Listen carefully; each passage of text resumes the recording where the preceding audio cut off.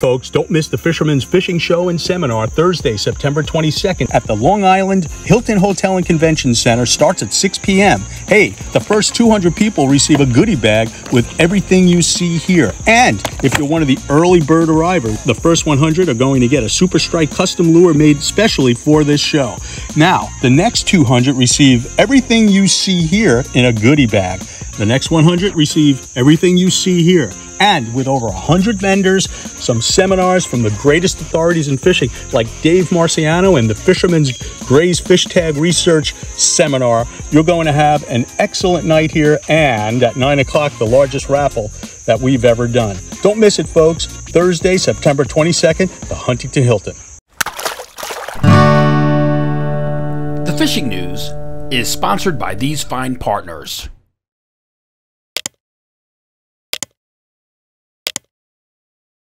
Kingfish and albies in Monmouth, mullet on the move in Ocean, and South Jersey reef sites holding the best fluke action. Those are the headlines in this week's digital edition of the Fisherman Magazine, New Jersey, Delaware Bay edition. I'm Jim Hutchinson. It's September 15th, 2022, and this is the day, the 15th of September, which I've always considered the start of the finger mullet run at the Jersey Shore. Now, typically you can expect to see the V-wakes of these finger mullet somewhere at some point down the Jersey Shore from now through the middle of October. I usually have gone September 15th to October 15th. You can't set your watch by it. You can't circle it on your calendar. It's not an absolute. Water temperatures will play a big part. Wind conditions, of course, any tropical systems, and of course, striped bass are not always going to be on these mullet schools. But if they are, the round of arsenal apparel of items that you want to, weapons of destruction that you want to throw, include those stubby metal lips, the swim shads, and my absolute favorite, the little neck popper by Super Strike. You've got a couple of different versions. You've got the blue and the white that doesn't float, that casts beautifully against the wind. And of course, then you've got the floating versions. But these are, I'll tell you, this has become my confidence lure. Shameless plug? No, this is a darn good plug. It's a perennial favorite. And again, this happens to be my confidence lure throughout the season, but it's fantastic for those finger mullet. Other options, of course, include the SP minnows, your bombers. A new one out from Berkley this fall is the Berkley Juke Saltwater 100 mullet. It's a quick shot, this mullet run, but look for them.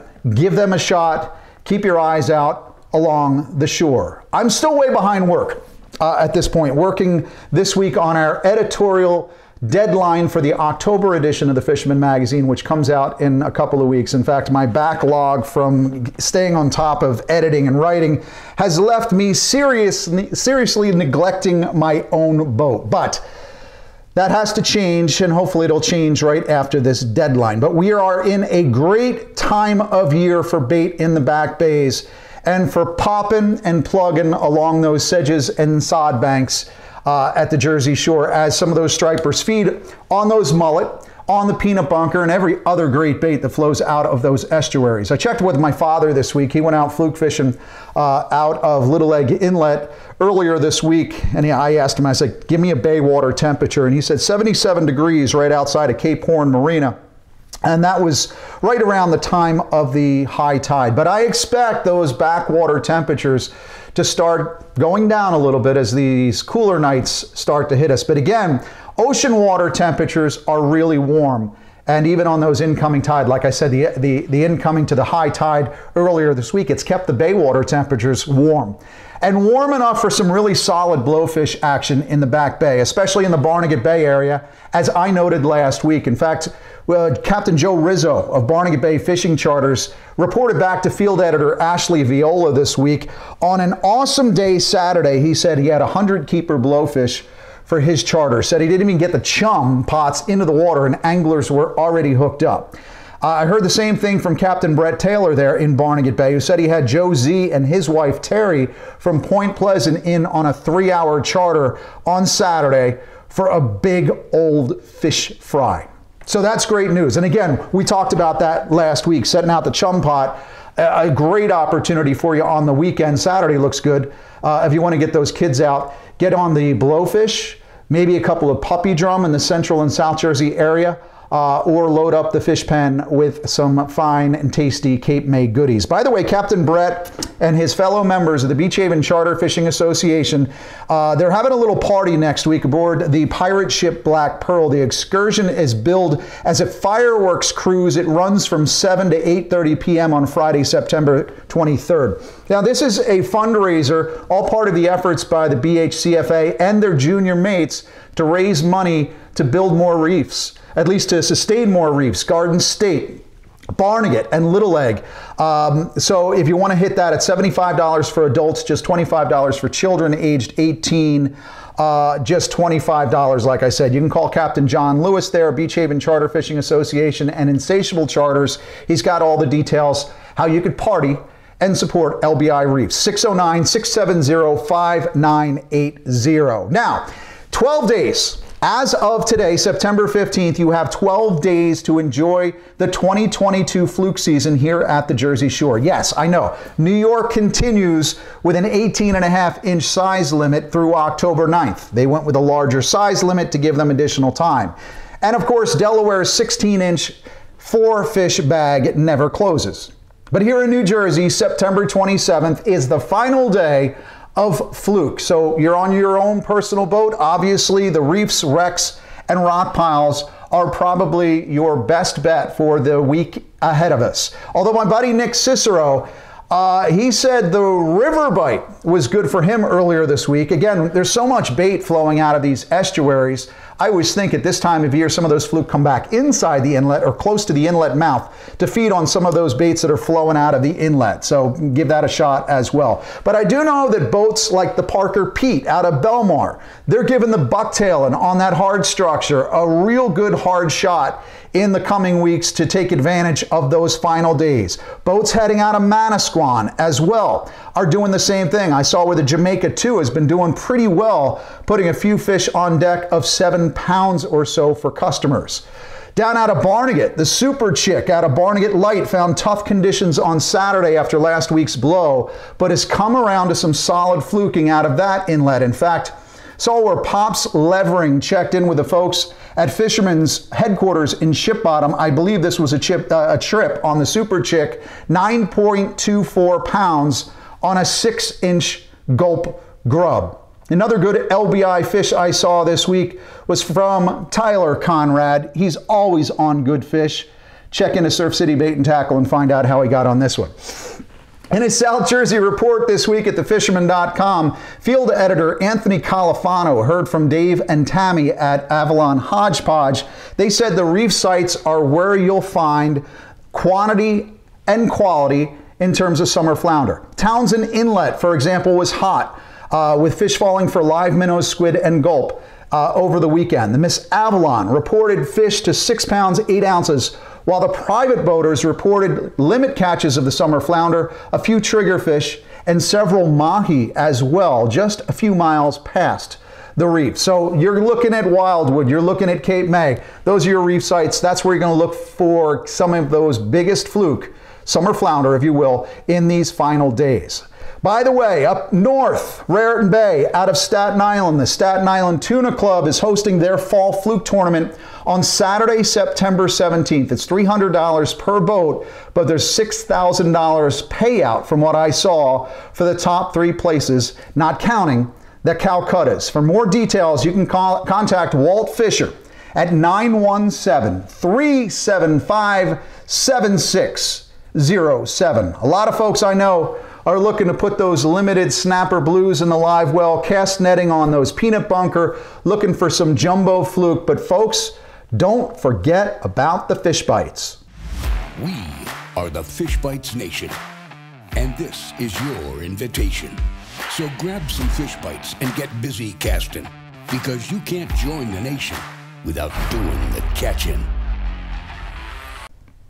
In Nick Honachefsky's Beach Talk report at thefisherman.com this week, he said the surf needs a real jump start of cool nights to spark a mullet run out of the back, just what we talked about. He did report on occasional sightings of little tunny and bonita popping up while the inlet areas are still spots to tangle with a few tog and possibly a sheep's head or two, especially from Barnegat south into Cape May and across into Delaware, where we're still getting reports not just of sheep's head, but some pumpy drum as well along the wall there near Lewis Harbor. Now, the surf surprise in Nick's report this week was fat kingfish along the Raritan Bayshore beaches on out to Sandy Hook. Phil at the tackle box, he said he's never seen anything like it before. First reports of false albacore up around Seabright as well. So it's just about time to get out there and start throwing those tins and running and gunning along the beach looking for the false albacore. Heading into surf tournament season, of course, right now. The LBI Surf Fishing Classic registrations are underway at Surf City Bait and Tackle, Fisherman's headquarters, and Jingles. That tournament starts in October, but if you sign up early, you can get the hat and all the goodies. Andy at Riptide Bait and Tackle in Brigantine, he let me know that the Fall Striper Derby is officially underway as of today. And it's not just striped bass, but bluefish, tog, and kingfish in the mix as well. Kingfish should be plentiful along the New Jersey and Delaware oceanfront beaches for the next several weeks. I know that's why LBI, they added kingfish to their tournament lineup, so you can expect to get into a fish fry all the way through October. So until the real striped bass action starts, go out there with a light tackle, enjoy some of those kingfish, bring something home for dinner. Again, have those metals handy if you're hitting the beaches. The exo jigs, epoxy jigs, the tsunami slim waves. Keep your eye out for breaking fish, could be those false albacore, and also look around for those wheeling and diving turns. Could be some bonita. Maybe we'll get another flash run of Spanish mackerel before it's all done. And of course, don't forget about our tournament at the Fisherman Magazine, our members-only Dreamboat Fishing Challenge. It starts with your paid subscription to the Fisherman Magazine. It's followed by you catching a big enough fish, a qualifying contending fish that's on the leaderboard, and it all ends sometime in November with somebody cruising off with a 23 Steiger Miami powered by a Yamaha outboard. For this week's update on the Dreamboat standings, let's check in with my friend, the video maven, Tim Smith. With the days growing shorter and temperatures starting to cool down, the fishing will get red hot. And with this trend comes our first tog entry into the Dreamboat Challenge. Andre Ledoux from Beckett, Mass. weighed in this 9.66 pound tog, making it the first tog entry of the season, which obviously puts him in the first place tog category with 10 points. And here are our current top 4 positions. We have first place Rob Carazano, second is Dean Paella, third Sam Dibner, and fourth Garrett Weir. The Dreamboat Fishing Challenge is the Fisherman subscriber-only multi-species fishing competition with a chance to win a new Steigercraft 23 Miami powered by Yamaha, along with many other great prizes. Visit thefisherman.com to subscribe and get all the details so you can be part of the action. Hey everybody, it's Dave Anderson. I just want to give you a quick rundown of what's going on the Coastal Kayak Clash. After 2 weeks without an entry, we finally have some new fish on the board, both of them in the hardtail category. The first one is a 15.5-inch bonito, entered by Tom Hode, and the second is a 25-inch albie, entered by none other than tournament leader Justin Osa. That extends his tournament leading score to 12. Bob Wagner is in second place with 5 points, and Paul Sanford is holding down third place with 3 points. We'll head offshore in about 90 seconds, but first let's learn a little bit more about the sweetwater options in the tri-state area. For more on that, here's my friend George, the Pocono Outdoors guy. Well, hey, thanks, Jim. You know, all that rain over the past week really did us good, guys. It filled up those lakes, got those creeks and those rivers back up to kind of almost normal flow. And it's also turned that fishing bite on really well. You know, we're getting lots of stripers and bass and stuff in Wallenpompak, Beltsville, Nakamix, and all those great lakes are producing really well right now. And even better, we got the rivers are producing even better than the lakes. You know, the Susquehanna River, I had my good friend Nick Honachefsky. He was hammering the smallmouth down there in lower Susquehanna, and even my good friend Brian Swindle up in the northern Susquehanna getting into those smallmouths. So it's a good time of year to hit those smallmouths. Also the Delaware, same thing. We're seeing lots of smallmouths hit, stripers being hit, those residents, so they're producing really well. But one thing I do want to talk about is my good friend Bruce Pashley checked in. He says, George, we are killing the snakeheads. And that's something I get a ton of questions about. You know, people always ask about, how do you catch these snakeheads? Well, I think Bruce has these dialed in. He told me you want to use these soft plastics, and you want to go back, like in the Delaware River, in those tidal areas, back in the backwaters where it's kind of mucky and stuff, and they'll throw something like a frog, a topwater frog back there, and just give it a few twitches. He says you really have to be patient. They're not super aggressive sometimes, but when you give it some patience, take a couple minutes to get that retrieve in, and bam, you're going to get yourself a nice little snakehead. Now, they're not only great fighting fish, they're also fantastic for the table, so I'm told. I've yet to get out and get a couple myself, but that's certainly on the docket for this year. Guys, I hope you get a chance to get out and get on them. From Pennsylvania, I'm George, your Pocono Outdoors guy. I'm Captain Greg DeBrule of the party boat Blackhawk out of Niantic, Connecticut. You've seen us at the sport shows, you've seen us on TV, magazines, newspapers. Now you can come fish with us, okay? We're fast, we're clean, and we're comfortable. And besides that, we catch them, ask around. Come visit us at blackhawksportfishing.com. We'll save a seat for you. So after a lousy offshore weather week last week, things are shaping up from the Hudson to Baltimore through this weekend, mostly 3 to 4s. But take a look at the midweek NOAA weather forecast for Friday night into Saturday. Practically lake-like conditions in that forecast. I sure hope it holds up. It's a good time to hit the mid-range fish pots in search of mahi. And it's been good when folks can get out, and we'll see after last week. Not a lot of action last week, but again, 3 to 4s. Saturday looks picture perfect. Get out there. In addition to the yellowfin and big eye in the canyons, we're still getting some solid reports of some really good wahoo action this season from the fisherman readers. Jared Morgan said he watches our report every Thursday. He sent me this one last week, a 55-inch, 63-pound wahoo that he caught offshore.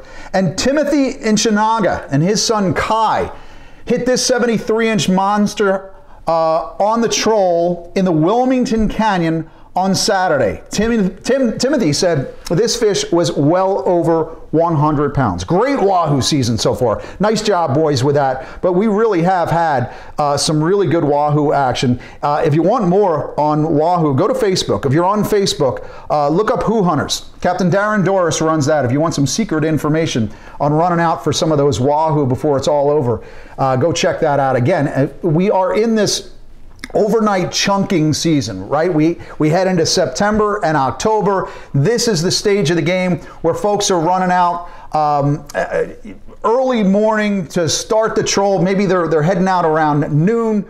You start to troll a little bit in the afternoon, set up on the overnight looking for yellowfin and swordfish.